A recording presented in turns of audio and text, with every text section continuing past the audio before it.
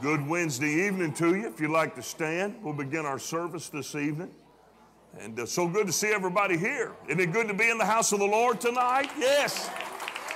Amen. It's great to see each of you. Thank you for coming to Wednesday night Bible study, Riverbend Kids and Riverbend Ignited. We just have a whole lot of stuff going on tonight. Amen. And we're glad to see each and every one of you here tonight. We're going to pray. We've got a lot to pray about. We want to pray for our country. We want to pray. Hope you're always praying against COVID. Pray against it. Pray against it. It's in that 2 Chronicles chapter 7, verse 14. It's there because it's a pestilence and it fits. Pray against it. We need to go on out of here. Amen? Let's pray against it. Let's pray. Pray for, I don't want to say pray for peace because there's not going to really be any peace out there in the world. But let's pray that especially Holy Ghost filled, Bible believing people get lined up like they're supposed to be. Amen. That we determine who our influence is going to be, and it's going to be God and His Word. Let's remember Brother Jerry's family. His great niece passed away. Let's still pray for Sister Lila and Brother Joe. They lost their brother Mike, and COVID has caused some difficulties there, and we want to pray for them. We've got a lot of issues to pray about, sickness and what have you. Does anybody have a request over here on this side? Yes, sir. All right, let's remember her.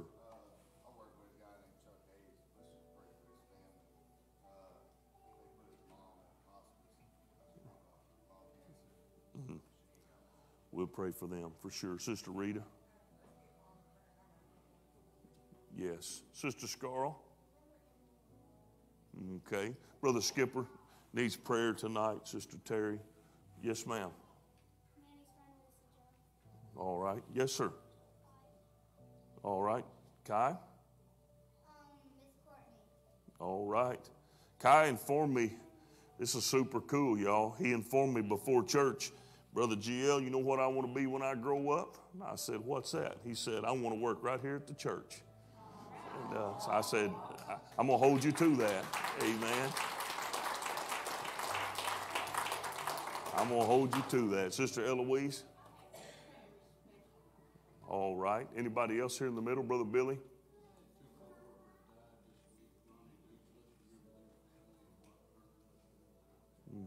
I think the Gooch family might have lost 2 people, like in a matter of a few days. So we want to remember them. I had them on my mind. I couldn't get the names quite right. Over here, Sister Sheila? Yes, indeed. Yes, indeed. Yes, sir. All right. Sister Tina? All right. We remember him. Sister Nadine? All right. Trish? Yep, that's right. Yep, Trish lost a family member as well. Anyone else? Angel? Oh, we remember Meatball. He passed away. Angel's turtle.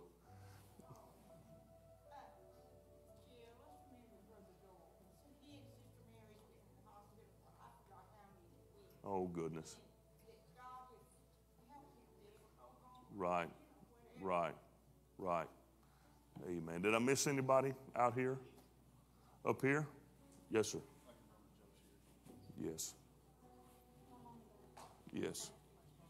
Yep. A lot to pray about. Let's pray right now. Lord, in the name of Jesus, what a mighty God we serve. You are great and greatly to be praised, high and lifted up and rightfully adored. We do magnify you. We love you. We thank you. God, a lot of needs to bring forth before you.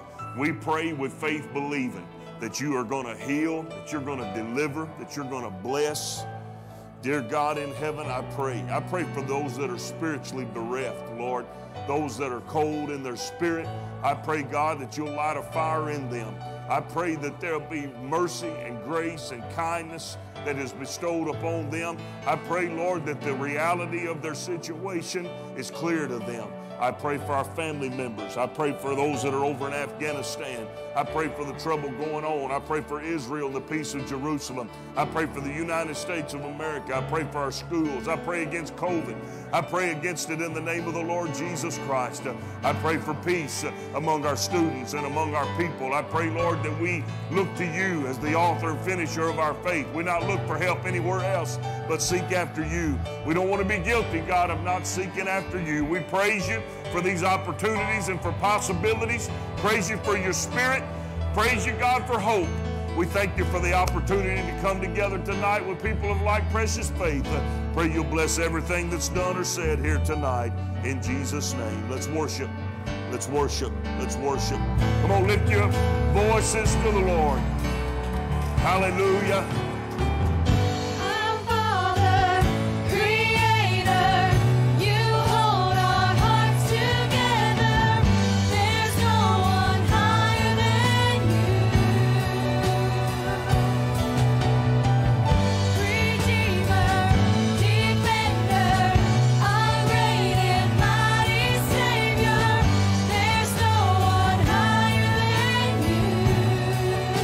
For you, Lord.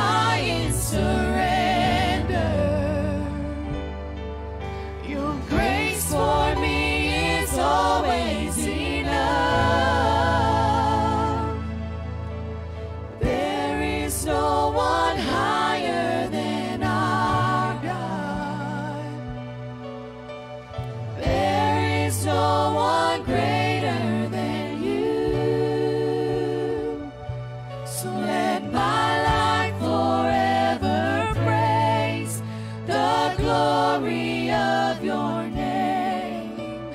There is no one higher than you. Can we praise him? Can we praise him? He's worthy. God, nobody higher than you, nobody greater than you. We love you, Jesus. We love you, Jesus. We love you, Jesus. You may be seated. We're going to receive our Wednesday night tithe and offerings. And you can give on Givelify, PayPal, through the website, cash or checks. Mail them into Post Office Box 477. And then, of course, we have the pans here. Gold are for tithing. The wood grain pans are for offering. And I'm going to tell you a couple testimonies. I'm aware that there's still some people a little uncomfortable with this prayer. And I hope you soon come around. Heard Brother Jerry Dillon testify. They say this prayer. They start off with a verse before it, and I haven't shared it with our people yet, but we will from the book of Job. But they pray this as an offering declaration. And in the pandemic, not sure to what extent, but in the pandemic, I'm going to tell you about three things.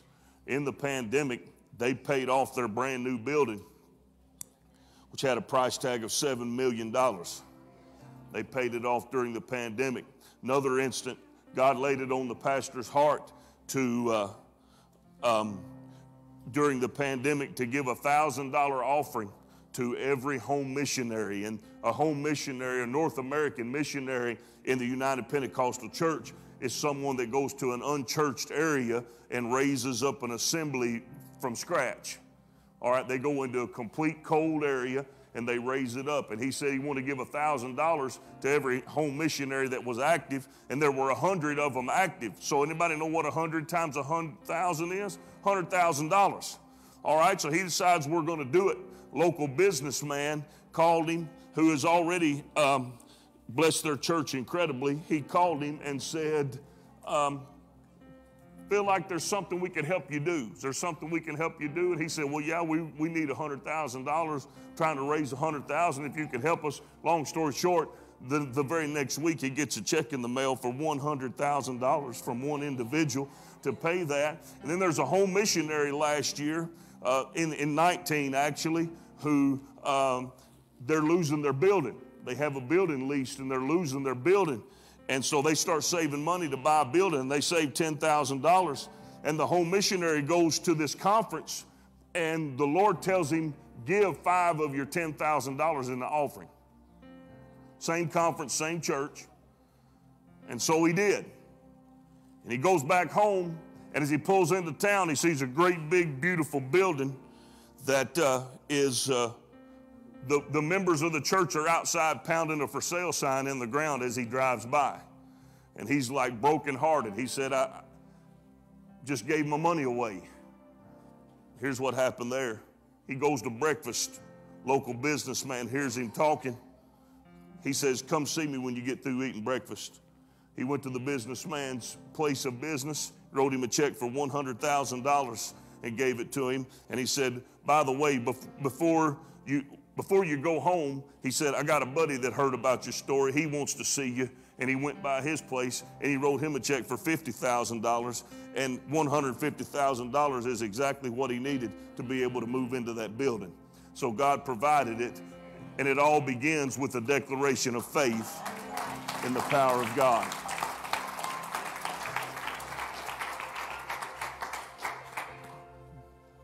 I'm excited to tell you that God is no respecter of persons.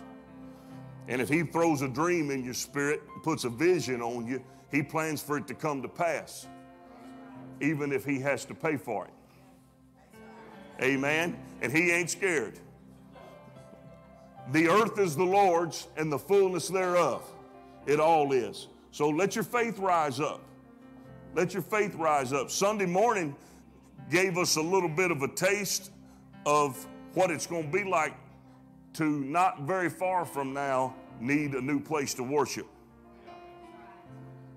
Oh, he did. We get 200 people in here, we can seat 260 on the floor. We get 200 people in here, it's time to start planning to build. You don't wait till you're full to build. And we're not far. I mean, we got 100 people here tonight. Right at it. Sister Maria, that's incredible. That's incredible. And there's more on the way. So when you pray this prayer, think bigger than your light bill. Think bigger than just making it from paycheck to paycheck. Think every blessing you can dream. Because he said, I'll open up the windows of heaven and I'll pour out blessings on you you couldn't even imagine. Put it up there. Let's pray it.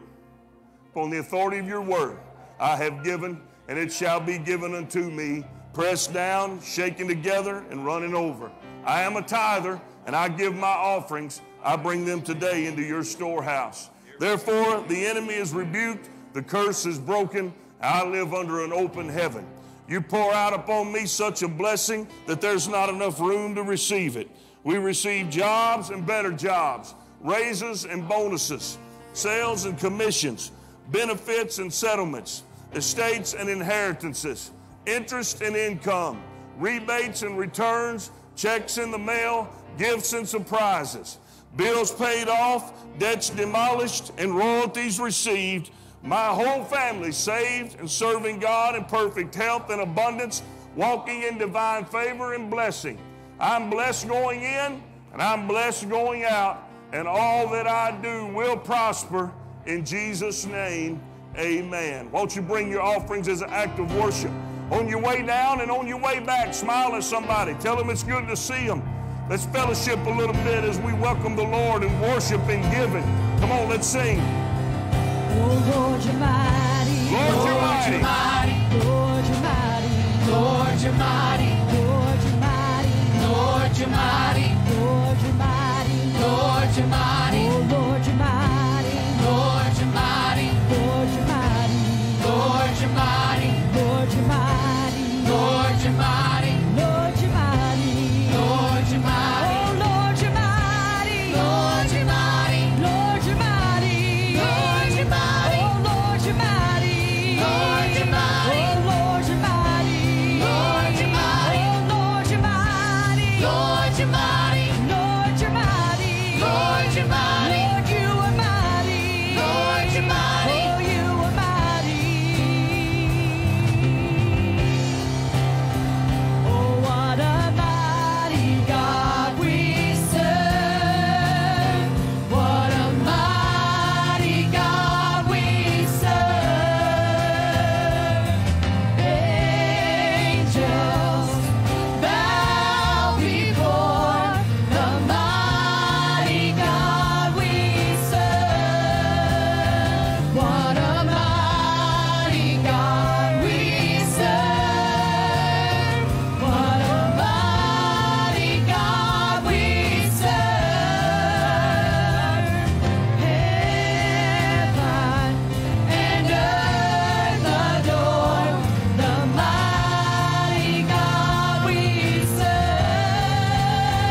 Oh, Lord, you're mighty. Lord, you're mighty. Oh, Lord, you're mighty. Lord, you're mighty.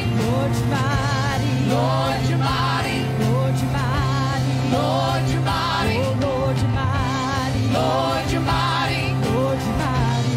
Lord, you're mighty. Lord, you're mighty. Lord, you're mighty. Lord, you are mighty. Lord, you're mighty. Yes, you are mighty. Oh, you are mighty. Lord, you're mighty. Oh, you are mighty. Lord, you're mighty. Oh, Lord, you're mighty. Lord, you're mighty. Yes, you are mighty. Lord, you're mighty. Lord, you are mighty. Lord, you're mighty. Oh, Lord, you're mighty. Lord, you're mighty. Oh, you are mighty. Lord, you're mighty. Oh, you are mighty. Oh, Lord, how excellent is your name in all the earth. You set your glory above the heavens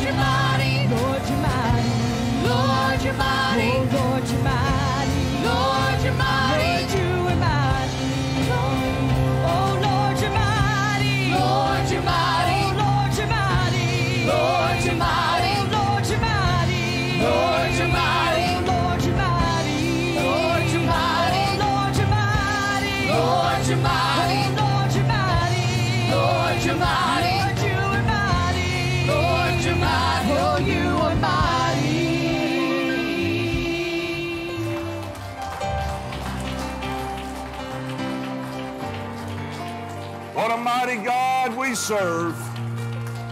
What a mighty God we serve. Please be seated.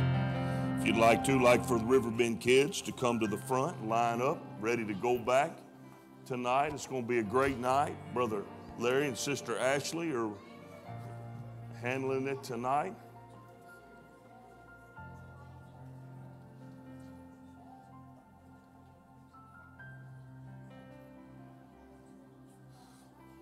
Hallelujah. All right, here we back got everybody now. All right, sweetie, lead them on back. Show them what's going on here. That's you. Yep, go ahead.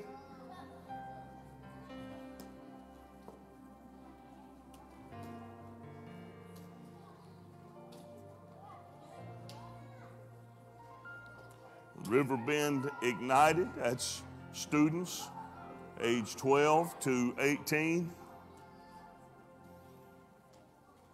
The handout tonight is not a traditional handout as such. It's mainly for you to be able just to have a place to take some notes. And it's got the scriptures from which we'll be taking our lesson tonight.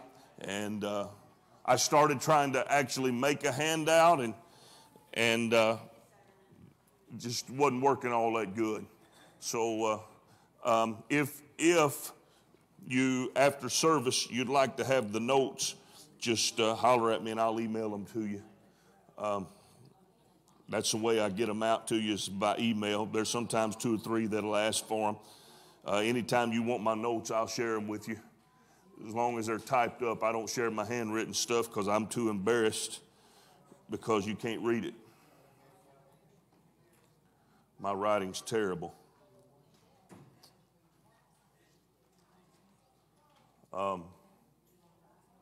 Going to handle things that perhaps may be a touch I don't know. We'll just let you make your own decision what they are. But the title of our Bible study tonight is If I Am Judged to Be Faithful to the Lord.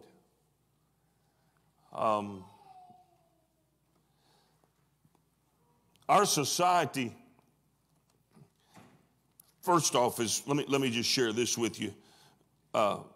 We've decided, first off, that if anybody makes a judgment, that's only bad opinions. When really, if you make a judgment, it's good or bad. All right, so when people say, don't judge me, well, that means don't say I look nice either. Because that's a judgment too, right? Right? So, I'm not sure how my flowers got moved around on the side, but I may not get them in the right place, but I can't hardly stand them being over there. I got a little OCD in me, so that's for real. I came across this. Now, the first 2 verses, I'm just going to read them and let you hear them. I'm not going to delve into them because it's actually a Bible study for another time. But I'm going to tell you this. God blesses order. God blesses authority. And when we submit ourselves to order and authority, God blesses the church. Now, Acts the 16th chapter, verses 4 and 5, I'm just really reading them to you because I want them in your wheelhouse, in your thought process, without giving the background, and then we'll really get into the Bible study in verse 6. And as they being Paul and Silas and Timothy, as they went through the cities, they delivered them, that's them is all the churches they go to, decrees for to keep. What does that say to you? That's exactly right. It's not just a word that goes out, it's a word for you to do. It's a decree to keep. Here's where the decrees came from that were ordained of the apostles and elders which were at Jerusalem. Now, what does that tell us? There's authority and there's order. Okay? There's somebody above us that's handing down things, and when we submit to them, we're in order. Look at verse 5. And so were the churches established in the faith, and increased in number daily. All right? We have got to begin to search for opportunities to submit ourselves to the will of God. And when we do, blessings will flow upon the church. You may have the key to revival in your submission. God operates in order, and authority only works in order. And if everything is all messed up in your life, good chance something's out of order. Now, let's go to verse 6. I just want that in your mind. I want you to think about it. We're going to be bringing some things to you in the Word a little bit in the next few weeks. And I just want you to know that there are ordinances handed down to us from men and women in authority scripturally, and we are obliged to follow them. God's plan is order. Now, don't you misunderstand me. The plan of God is not democracy. How do you define democracy? Government. Oh, come on. Y'all been in school before. Of the people, by the people, for the people. That ain't the way the church works. The church is a what? Theocracy, which means there's one God and he's the boss. Okay? So, that's out there. Whole Bible study delivered in a couple minutes. Now when they had gone throughout Phrygia, and the region of Galatia, and, I want you to hear this, were forbidden of the Holy Ghost to preach the word in Asia. Now, that's not the continent, but the province of Asia. All right, it includes Turkey and some other countries around that. They were forbidden of the Holy Ghost to preach the word in Asia. So what does that tell us? Paul and his guys, somebody was going to say it. What was you going to say? They wanted to go there, but the Spirit said, don't go there. To them, it looked like a good spot to go preach.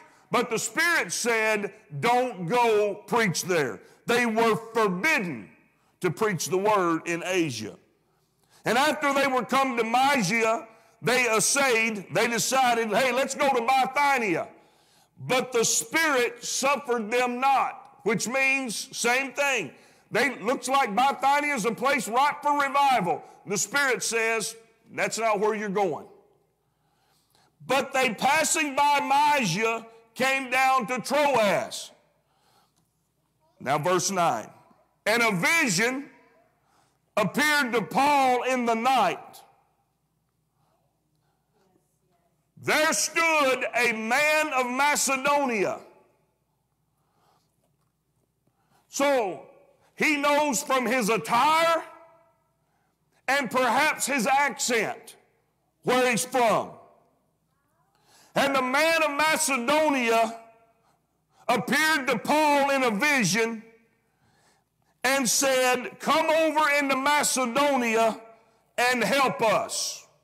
So Paul and his team wanted to go preach in the province of Asia, and the Holy Ghost said no. They wanted to go preach in Bithynia, and the Holy Ghost said no.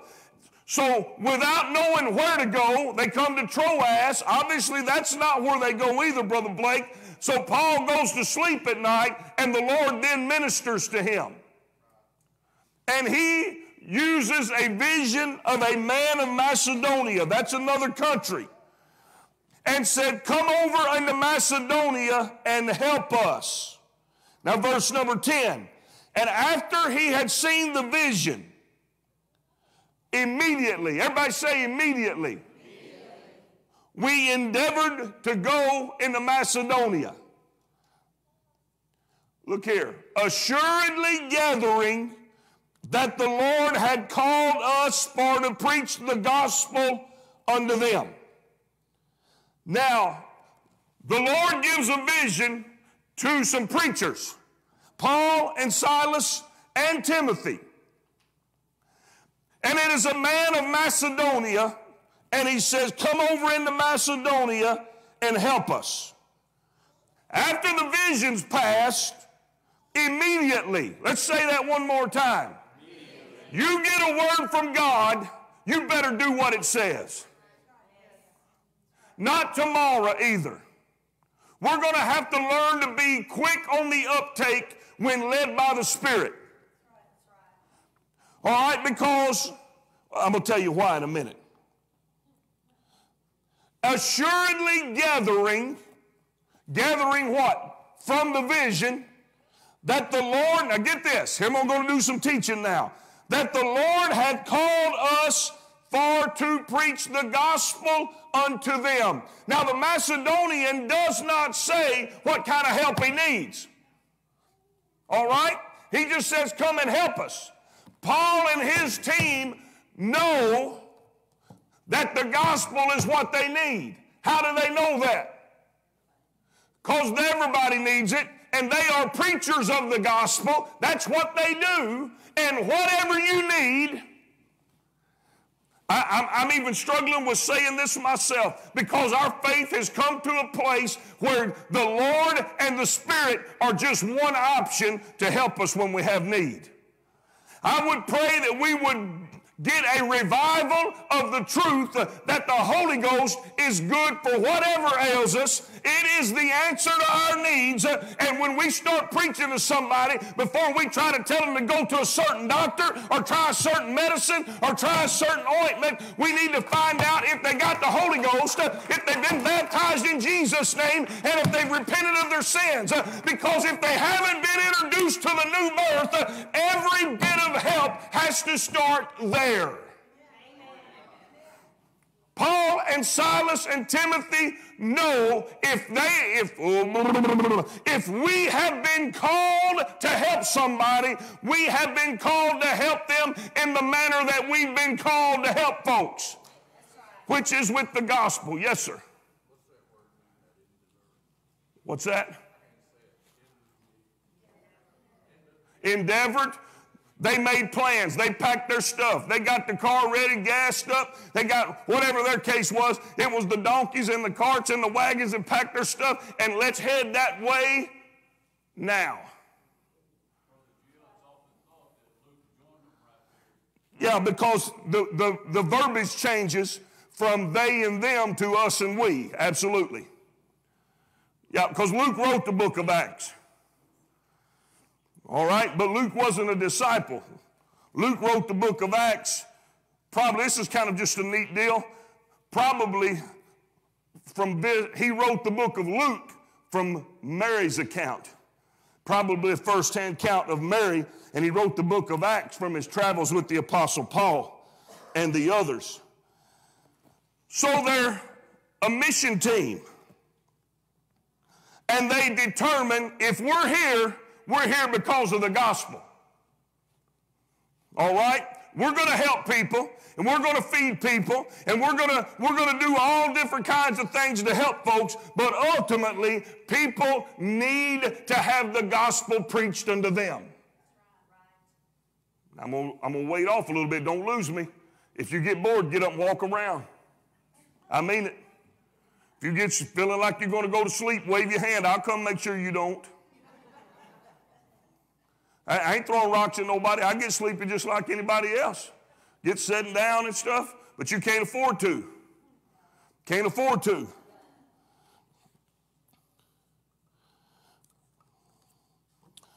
Let's talk about the gospel.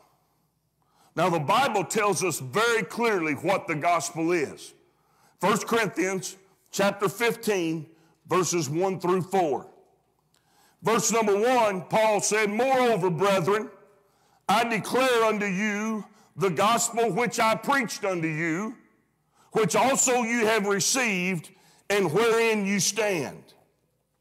Now, verse 1 is a statement of review. All right, this is Apostle Paul. He's the one that got the vision. Now, he's the one that tells in 1 Corinthians 15 what the gospel is. Now, this is a statement of review, and I want you to notice it includes a past tense statement and 2 present tense statements. So, the past tense statement is what? Which I preached unto you, that was already done. Which also ye have received, that's present tense, even though it happened in the past, it's continual. I'm about to tell you about that. And wherein ye stand. Now, verse number 2, are you ready? What are we talking about right now? What am I trying to tell you about?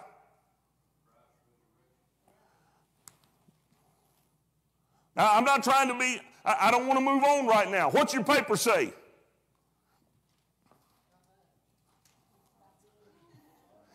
That means there's a lot of room for you to fill it up. I'm talking about the gospel. This is the gospel. We're learning what is the gospel. Brother Jerry, if they said we need to go preach the gospel to them, guess what we got to know? What the gospel is. We got to know what the gospel is. All right, and the word gospel is, the Greek word means good news. All right, but the gospel is not just going to be sunshine tomorrow. That's good news, but it ain't gospel. The gospel is, first of all, verse number 2. Now, you ready? By which also ye are saved. Moreover, brethren, I declare unto you the gospel, which I preached unto you, which also you have received, and wherein ye stand. All right? By which also ye are saved. So the gospel is the message of what? Salvation. Y'all bad want to say death, burial, and resurrection. All right?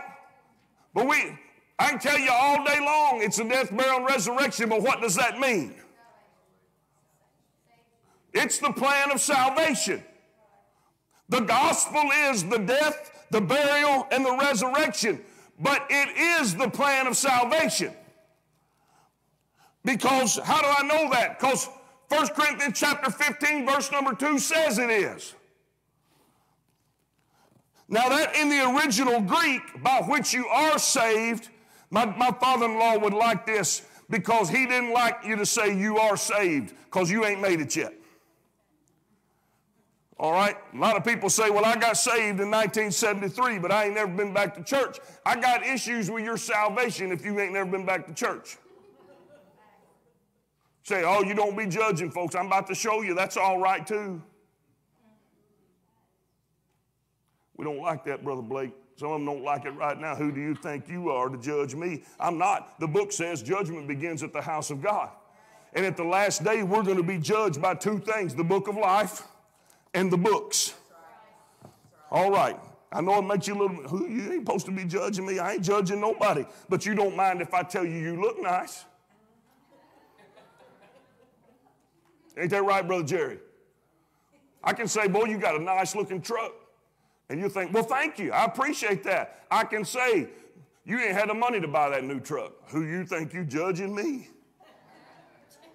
Y'all know I'm telling you the truth, don't you? I'm about to tell you, if I am judged to be faithful to the Lord. Now, that word in the original Greek, by which also you are saved, means literally translated, by which also ye are being saved. Because salvation is a process, not an event. The new birth is an event, but it's not the end. It's the new birth, which means you're a brand new baby, starting to live a new life.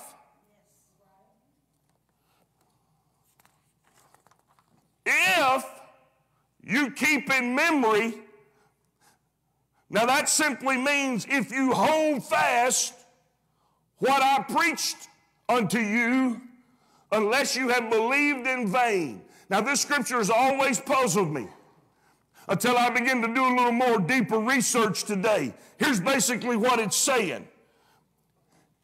It don't matter what kind of an experience you had with God. If you're not still standing in it, your experience is useless. Vain, empty. Ain't that right, Brother Cody? Because Ecclesiastes talks about that a whole bunch.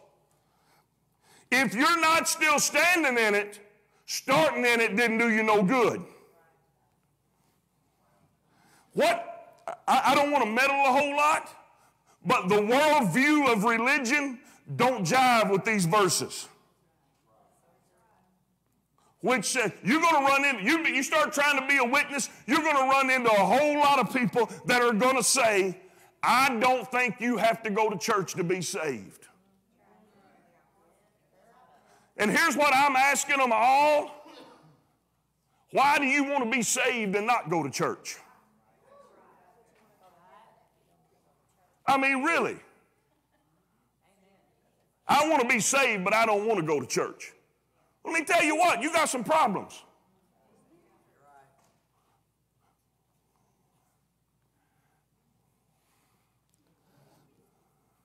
Let me tell you something.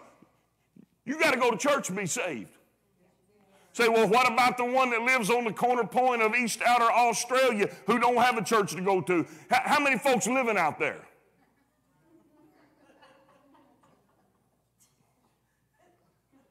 Come on now. I mean, really. Not many. I don't know why I said that, but you do.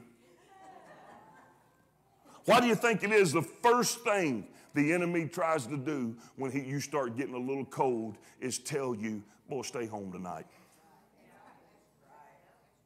You deserve a rest. You've worked hard all week. You got something going Monday, Tuesday, Thursday, and Friday. And the ball game's starting on Saturday. Take Wednesday night as a break. If you start thinking of reasons not to come to church, you better get an altar somewhere because you're on the way down. Now, I'm just going to keep moving on like Hank Snow about right now. Verse number 3, he says, for I delivered unto you first of all that which I also received. What does that mean? Paul's preaching the same message that got him saved. I preach to you the same thing I received. That is, how that Christ died for our sins, according to the Scriptures, and that he was buried, and that he rose again the third day, according to the Scriptures. Now, there's some more in that passage, but that is the gospel. Christ died, was buried, and rose again. That's the good news. But I want you to think about it. I can get up here, Sister Maria, and I can preach, and I can say it, and boy, it gets people pumped. Christ died, was buried, and rose again. Like 20 of y'all been saying that the whole time I've been talking this verse. We like it, but what exactly does that mean? What's that do for us? You know, they ain't crucifying too many folks in my lifetime. I don't really have a whole lot of frame of reference for that. But it's the good news. It's the gospel. Christ died, was buried, and rose again. Now let's go to Romans real quickly. I'm going to bring you to what the gospel is, how it fits us. Everybody okay? Nobody, I ain't seen nobody get up walking around. Don't be shy. If you're about to fall asleep, I'd rather you walk and you won't hurt my feelings. Not near as bad as if you start snoring. Verse 15. So, this is Romans chapter 1, verse 15. This is Paul again. You're going to be hard-pressed to read a New Testament scripture that don't have Paul writing it or Paul in it. He wrote over half of the New Testament. And he was a murderer when the Lord found him. Come on, somebody. So, as much as in me is, I am ready to preach the gospel to you that are at Rome also. What do you think he's going to preach at Rome? Same gospel he preaches everywhere he goes. Why is it such a big deal to be talking about Rome? Because Rome is the cat's meow of the world. It is the best of the best. It is the elite. It is where the intellectuals, the financial district, it is where the top echelon of society is in Rome. And Paul said, when I get there, I'm preaching the gospel to them too. Verse 16. If you don't have this committed to memory, or at least know where it's at, you better highlight it, circle it, and talk about it on your paper. Because he said, for I am not ashamed of the gospel. You know what that means, Brother Billy? He's saying, I am not one bit worried it won't work. I'm not scared to preach the gospel anywhere to anybody at any time. I'm not scared of it. It will work. For I am not ashamed of the gospel of Christ. Here's why I'm not ashamed. For it is the power of God unto salvation to everyone that believes.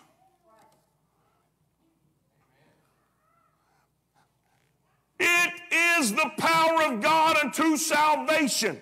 Do you understand? If somebody's broke as a joke, or if somebody needs a job, or if they need anything going wrong in their life, Brother Jerry, and they don't have the Holy Ghost, we're getting the cart before the horse trying to get them a job before we get them in the water.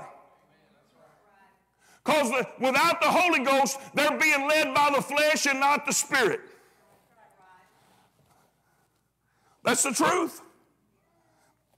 We may not like it, but it's the truth.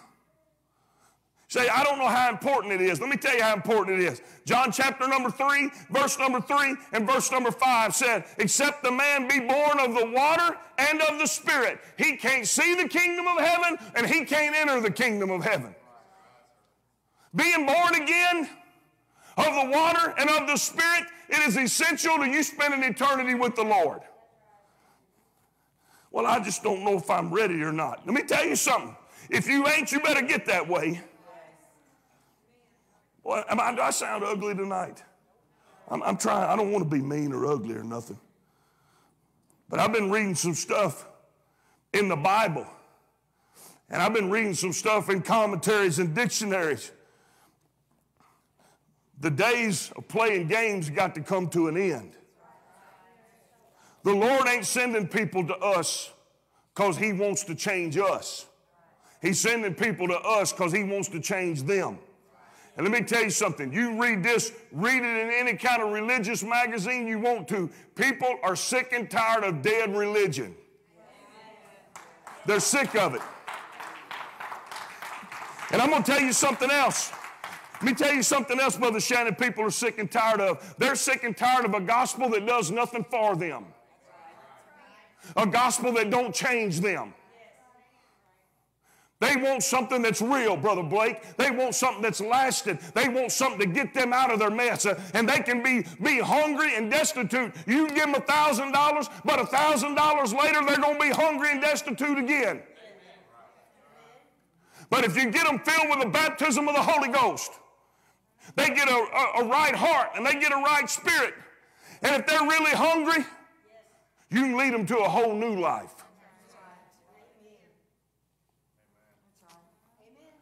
So I don't know if I like that or not. Well, you better change your mind because you're in the wrong group. Because it's the truth. This ain't just about, heaven or hell, Brother Jerry. Jesus said, I am come that you might have life and that you might have it more abundantly. The Lord's interested in everything in your life. We learned it in elements class. If you ain't coming to elements class, do yourself a favor and come at least one time. Because we learned in elements class things that have applications tonight. Matter of fact, almost every elements class just rolls over into church. A whole lot of things make sense. He said, for it is the power of God unto salvation to everyone that believeth. Unto the Jew first, and also the Greek. Now, in the mind of a Jew, that's everybody. Because Jews are Jews and Greeks are everybody else. It's synonymous with Gentile. The gospel is the power of God unto salvation. Well, I feel something. I'm not ready to say it yet because I'm not sure how it's going to come out, but I feel something brewing in my spirit. There's something about the power of the Holy Ghost. There's something about the power of the Spirit. There's something about the power of Calvary. Brother Cody, I mean, I love you to death, brother, but it's more than just us shaking hands and you getting saved. There's something about the Holy Ghost that changes the way you think.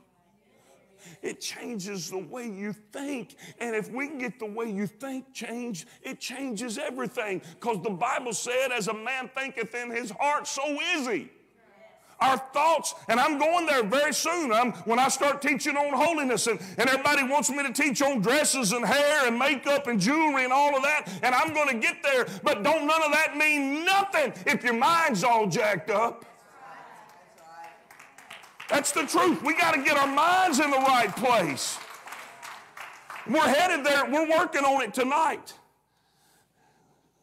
I mean, at least I was till the clock. Somebody that's really feeling close to the Lord, see if you can stop that rascal for about 15 or 20 minutes. The clock I'm talking about. I'd read about them doing that in the Bible. People that really love their pastor.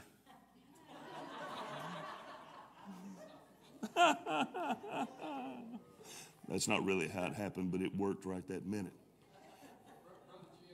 Yes, sir. Don't do that.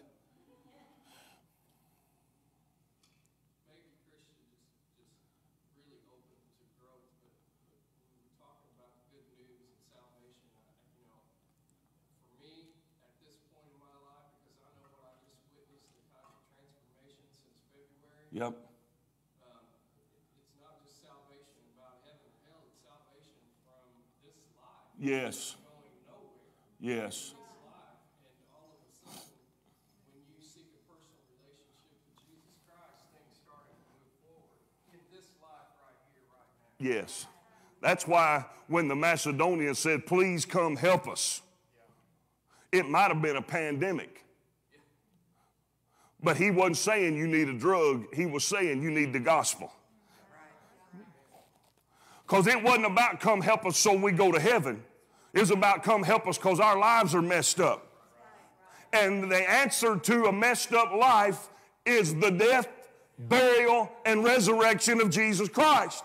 And it is more than just signing a card or joining a club. It is something that gets down inside of you, and it'll wake you up in the nighttime, and it'll cause you to be moved with compassion when your flesh used to be angry, and it'll cause you to love everybody, and it'll cause you to quickly change when you're chastised. Brother Billy. Yep.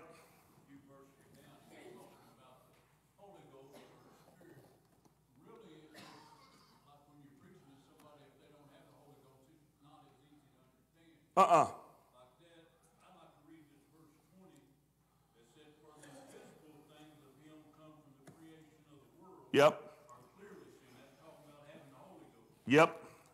Being understood by the things that are made, even his eternal power and the Godhead. And when you have that, you're without excuse. That's exactly right. Because here's how I'm going to describe that. Everybody in this room knows you did not get here because you wanted to be here. You owe your existence to somebody else. And when you realize that, the plan of God makes sense, and it ultimately is without excuse for anybody to follow what the Lord says. Because everybody in here knows, from Sister Maria all the way over here to Brother Blake, that when I was the boss of me, I wasn't a good one. I'm going to meddle right now. I needed help. And I didn't find it nowhere until I found Jesus. And when I found Jesus, it wasn't just a cool idea, Sister Maria. It was something that got a hold of my heart and wouldn't let me go. Even when I was making up in my mind, you know what, I think I'm going to go in the world and I'm going to try this out. You know, I don't know nothing about all of that out there. I'm going to try it out. But every time I'd lay down and I'd be sleepy and my eyes go ping. Oh, I'm lost. Say, we ain't scaring people. No, it ain't about scaring people. It's about knowing that when you are in the presence of God, there's nothing like it in all the world. And you can be imperfect in His presence. But you can't be imperfect on the run from Him. You have to imperfectly say, would you come over here and help me? And the answer is always going to start with the death, the burial, and resurrection of Jesus Christ. Say, does that fix everything? Nope. But without starting there, everything else is useless. All right, let me move on. When y'all say that's right or preach it, brother, or amen, that's like feeding the monkeys at the zoo. Just want to keep going on.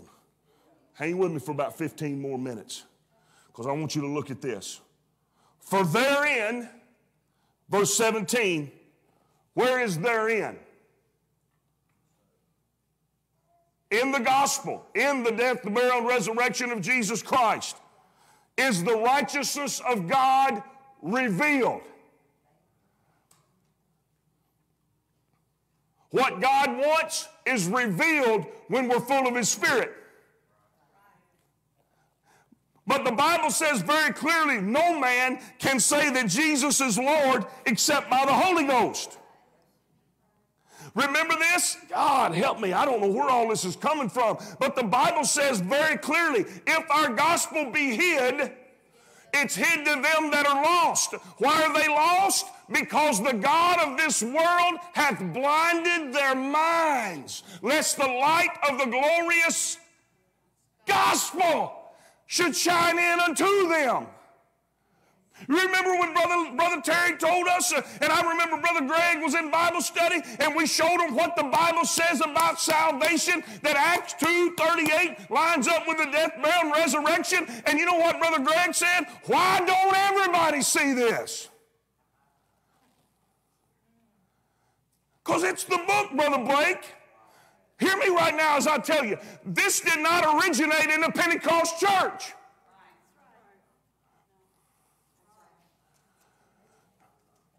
It originated in the mind of God before He created the world, because Revelation 13:8 says He is the Lamb slain from the foundation of the world. In the beginning was the Word. The Word was with God, and the Word was God.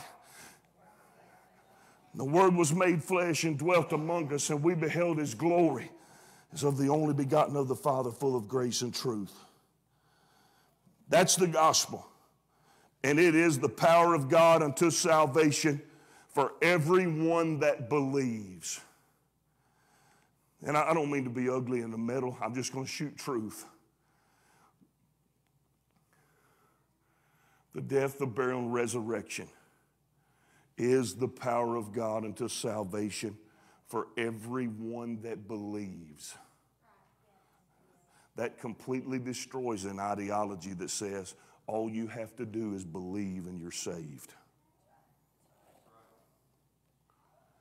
That actually invalidates the death, the burial, and resurrection of Jesus Christ. Let's get back to Lydia. I ain't even got to Lydia yet. Everybody all right? Verse number 11 of Acts chapter 16. Therefore, loosing from Troas, there, Brother Kevin, they said we got out of town quick, fast, and in a hurry, because the word didn't say stay here. The word said go to Macedonia. We came with a straight course to Samothracia. Well, I'm glad we got some different names nowadays. And the next day to Neapolis. And from thence to Philippi. 3 steps, they're there. It's essential to get where God wants you and to do it quickly. Philippi, which is the chief city of that part of Macedonia and a colony, and we were in that city abiding certain days. So they are in Philippi. That's a city in Macedonia. Yes, it is to the church in Philippi that the book of Philippians was written. And they hanging out in Philippi for certain days. God said, come here. The vision said, come here, we need you. But right now, they have done nothing. They just know God wants them there. So some days have passed. We were in that city abiding certain days. Verse 13. And on the Sabbath, we went out of the city by a riverside where prayer was wont, W-O-N-T, to be made. Anybody have any idea what that means? Good, I'm about to tell you. It was known that a regular prayer meeting took place by that particular riverside on the Sabbath. There was no synagogue in Philippi. It was a Gentile city. But some people had gathered together praying. Would you believe me if I told you that I believe that there's a Philippi for every one of us? There's a prayer meeting taking place somewhere. Somebody's sitting in their little closet with their Bible open right now saying, God, there's more than what I've got. There's more to this. And if we will slow down with life and open our ears up to God, He's going to lead us to them.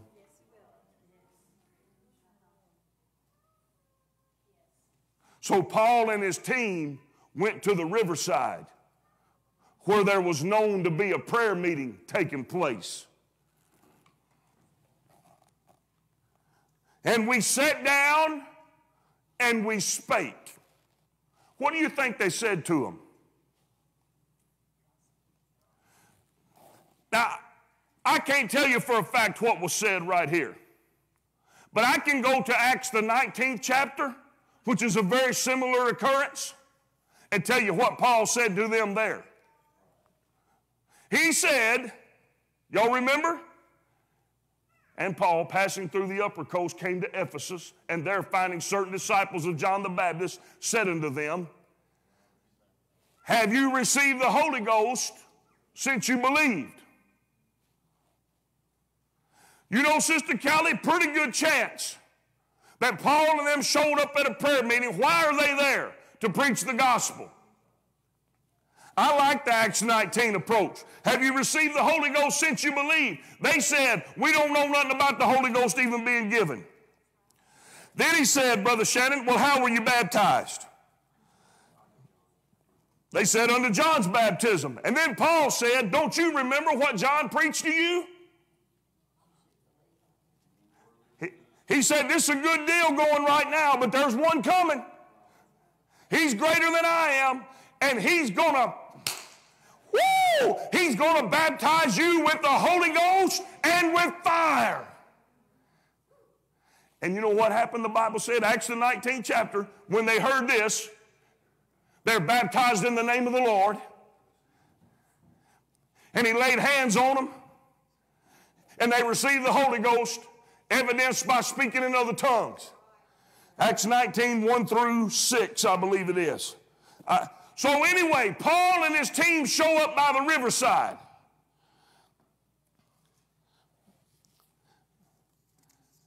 And they spake. They're here because there's a need. They're here because the Lord let them see a vision of the Macedonia. And they know they have what will lead to the need being met.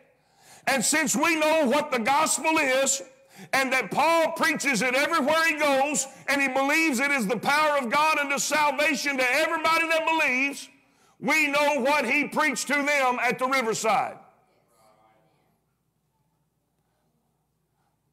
Unto the women, I know this might cause a little bit of trouble, but it appears wasn't no fellas hanging out by the riverside praying.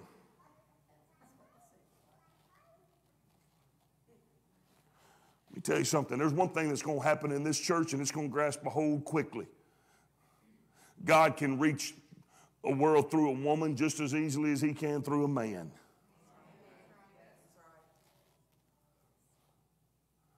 We don't have no me Tarzan, you Jane spirit going on around here.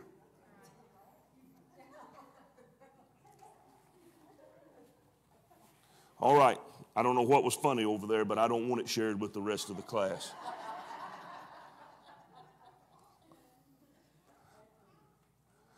Verse 14, hang with me just a minute. And a certain woman, I love it. I don't know why. I love it. The Bible says many times, and a certain one. I love it. You know what I feel like in my mind? That is a unique one. That is an individual one. That's a perfect one. That's a special one for this. And a certain woman named Lydia, a seller of purple. There's a mouthful right there. Poor folks didn't wear purple in this day. You want to know why poor folks didn't wear purple? Couldn't afford it. Right? It's very expensive. So that she's a seller of purple denotes a certain standing. She was a businesswoman, and her clientele were of the upper class, even the royalty. Purple wearers. That's who she hung out with. But I want you to turn to your neighbor and say, but she was hungry for God. Let me tell you something. Buying your blue jeans at the buckle don't satisfy that longing. Only Jesus can.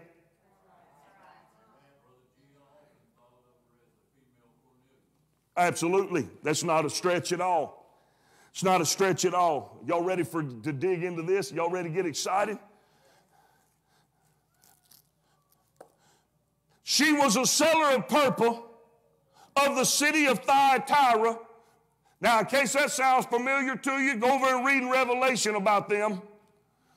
There ends up, Brother Billy done told us there wasn't no synagogue in Thyatira. There wasn't no church in Thyatira. When Paul showed up in Thyatira, they were meeting by the riverbank. But in Revelation, guess what was happening in Thyatira? They had a church. Okay. Which worshiped God. Understanding, Lydia was a proselyte. That means she used to be an idol worshiper, but she saw something in these true God worshipers that she wanted. So she had left worshiping idols and started worshiping God. What would you call that? Oh, it ain't a trick question. Who said it? Repentance. That's what repentance is. She turned from following idols. And let me tell you something. She never had one prayer answered by an idol her whole life. Because they ain't real. But she turned and started following God. Understand this, she didn't have the truth. She didn't know the truth. You know how I know she didn't have the gospel, Brother Jerry? Because the Lord had to send a vision to Paul to get somebody there to preach the gospel. But she was worshiping God with what she had. That's repentance. Can I tell you, There's a whole world of churchgoers out there that have already repented. Because they turned away from the world and turned toward the Lord. It's our responsibility to take them unto us and expound the word of God to them more perfectly. That's from the book. It's called Priscilla and Aquila and Apollos. Look it up. It's also in the book of Acts, but I got to keep moving. Lydia, seller of purple of the city of Thyatira, which worshiped God. Oh, I could wade off a little bit right now. She worshiped God.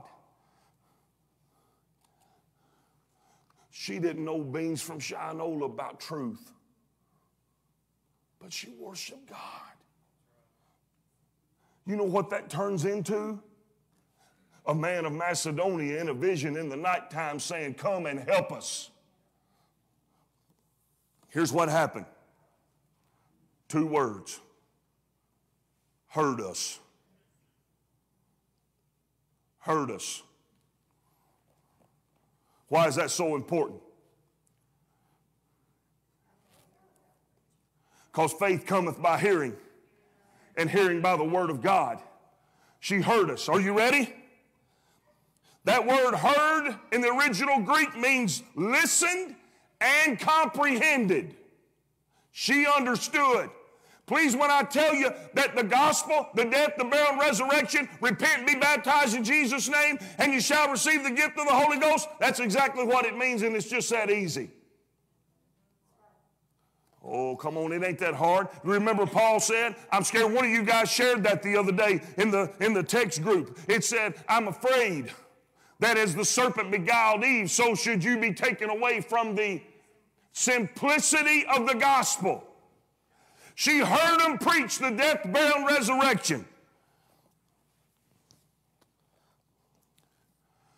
All right. Y'all see that next phrase? Whose heart the Lord opened. You know what that means? I'm glad you asked. Opened completely is what it means. You remember the places they wanted. Now, I'm ministering to you right now. Hear this. Hear this. Everybody under the sound of my voice, you're a missionary. You're an evangelist. You've got a Philippi. Everybody under the sound of my voice. And some of you are a seller of purple, and you're going to reach the wealthy. And some of you get cheese and peanut butter and honey. Y'all know what I'm talking about? I'm not slamming you. The purple need the gospel the same as the poor do. I'm going to tell you this, we're often more times more discriminatory against the upper crust than we are the lower crust. But I think the Lord, He was telling us something right there. The first convert of Philippi was a businesswoman, had a purple business. Okay. You remember they wanted to go to Asia, and the Spirit said, what? No. They wanted to go to Bithynia, and the Spirit said, why do you think the Spirit said don't go there? Wasn't hungry. Do you realize that the time for frivolous, wasteful, go through the motions preaching has passed? I've said it before. Trying to keep on feeding people that are already full is a waste of time. But I've got to try to begin to minister. Y'all know I shared that song. They sing it up here, but it's just become my anthem. I was telling Miss Jane about that Tuesday morning. I've been listening to it almost every morning. I listened to it again today where Miss Tasha Cobbs played. It says this song, fill me up till I overflow. I realize, Brother Blake, that's what God wants for me every day of my life. It's to fill me up till I overflow. You say, well, I don't know about it. It does. He that believeth on me, as the scripture has said, out of his belly shall flow rivers of living water. The Lord wants every one of us to be loosed into our calling, which is winning souls and seeing them discipled. Look at here. Oh, God help me. Y'all wasn't going to do nothing tonight anyway. After church. We got to seek to minister to the hungry. It revolutionized my preaching when the Lord told me stop trying to feed people that ain't hungry. But I know I love them, and I know they love me, and I know it's just one more sermon I can get through to them. You remember what, Sister Dana? You remember what the Lord told the rich man when he was in hell? The rich man said, you send Lazarus back to my brothers. He'll listen to them if one come back from the dead. And you know what the Lord said? No, he won't. Said he's already got Moses and the prophets. If he won't listen to them, he won't listen to one that came back from the dead. That's why we're ministering to the hungry. All right. That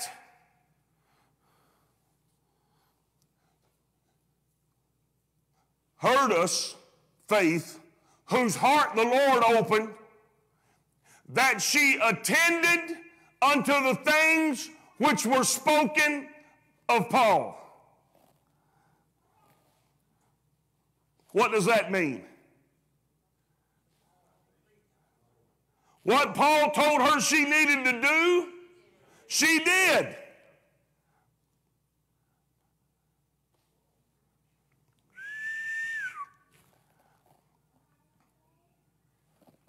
What did Paul come to Philippi to preach? The gospel. Whatever Paul said, she did it. But I thought you just believed and got saved. Let me tell you right now, look at here. Verse 15. And when she was baptized. Why do you think she got baptized? Because Paul told her she needed to get baptized. You want to know why? Now when they heard this, they were pricked in their heart, and they said unto Peter and the rest of the apostles, men and brethren, what shall we do? Then Peter said unto them, repent and be baptized every one of you in the name of Jesus Christ for the remission of sins, and you shall receive the gift of the Holy Ghost. You know why she got baptized, Brother Blake? Because the gospel says you get baptized. You want to know why? She already died. She already turned her back on the old Lydia and started toward the Lord, and she was by the riverside. And the man of God showed up. Because it was the will of God that they hear the gospel. It's not enough to just turn around and follow him. But you got to be born again. And when she was baptized and her household, she besought us, she turned to the ministry and said, if you have judged me to be faithful to the Lord. That's where we get the disconnect. We value who the messenger is over the message. And the messenger is not the gospel. The message is.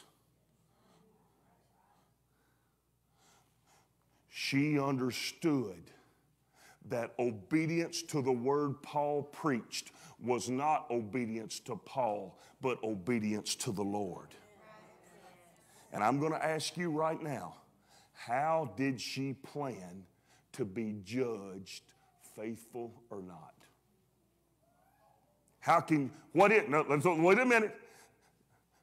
Faith is the substance of things hoped for, the evidence of things not seen. how will Sister Lydia plan on being judged about her faithfulness?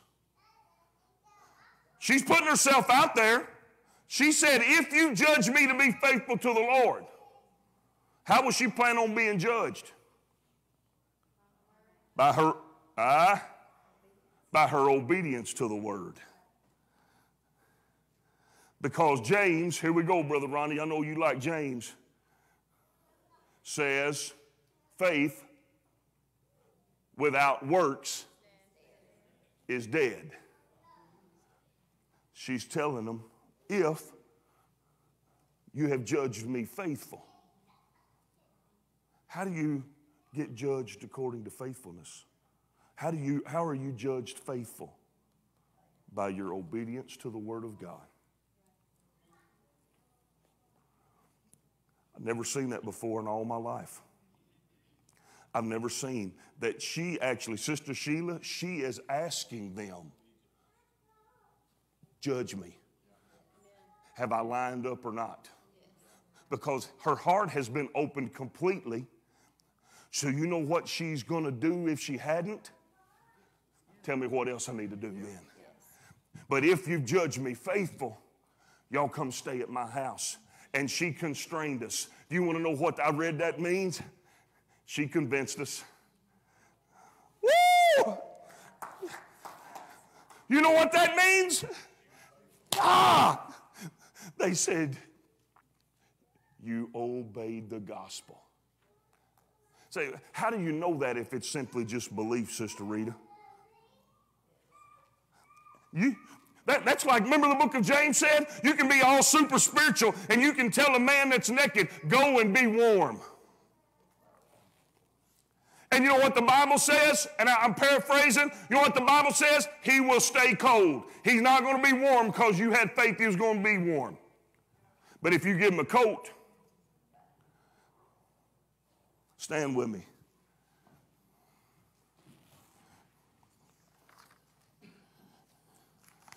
When she said, judge, if I've been judged faithful, it was a witness of an open heart that understood that judgment is not carnal, it is not fleshly, but it's spiritual. We are not judged by the righteousness of man, but by the righteousness of God. Because Romans says the gospel is, in the gospel is the righteousness of God revealed. From faith to faith. It starts with faith that says, I'm not going to worship idols no more. It ends with faith that caused a heavenly vision to come and send somebody to preach the gospel. You understand that Paul didn't show up there talking about the 7 seals, and he didn't show up there talking about, the dragon and the beast and the great hoochie mama. I just dressed that up a little bit. That ain't what the Bible calls her, but I kind of felt some of you might pass out if I said what the scripture said. Everybody, we got to talk. Who's the Antichrist? What about the mark of the beast? You know what? If you ain't got the gospel, don't none of that mean nothing. Have you received the Holy Ghost since you believed? Well, I don't know anything about the Holy Ghost, but let me tell you. Jesus died, was buried, and rose again. So what's that got to do with anything? Let me tell you what it's got to do. If the same Spirit that brought Christ forth from the grave dwell in you, it'll quicken your mortal body. Brother Ronnie, not my heavenly body, but my mortal body. The power of the resurrection is alive in me. You love that scripture. For I'm crucified with Christ, yet I live. Not I, but whoo! Y'all feel that? Not I, but Christ who lives within me. You know how that happens? I thought you would never ask. The death, the burial, the resurrection. It's the gospel. God, we love you. We thank you tonight for your word, for truth. Thank you for this sweet, precious presence that we feel in this room right now. God, I'm glad for hungry men and women whose hearts are being open to you. Their lips may not line up with their heart just yet, but they're going to. They're hungry for something real, something lasting, something that the Bible tells about, talks about, and promises to us. I pray, God, that we either have received the power of the death, burial, and resurrection, or we're preaching it to somebody wherever we go. That's the beginning. That's the new birth. Let us grasp it and be not ashamed, as the Apostle Paul was, not ashamed of the gospel, because it is the power of God unto salvation. In Jesus' name. Sunday morning at 10, guess what? Elements class. And we're already set up for like 75 if y'all want to show up. We got it planned. 11 o'clock, we're going to have a great service. And look forward to seeing all of you there. Any more announcements? Y'all come back now. You're dismissed in Jesus' name.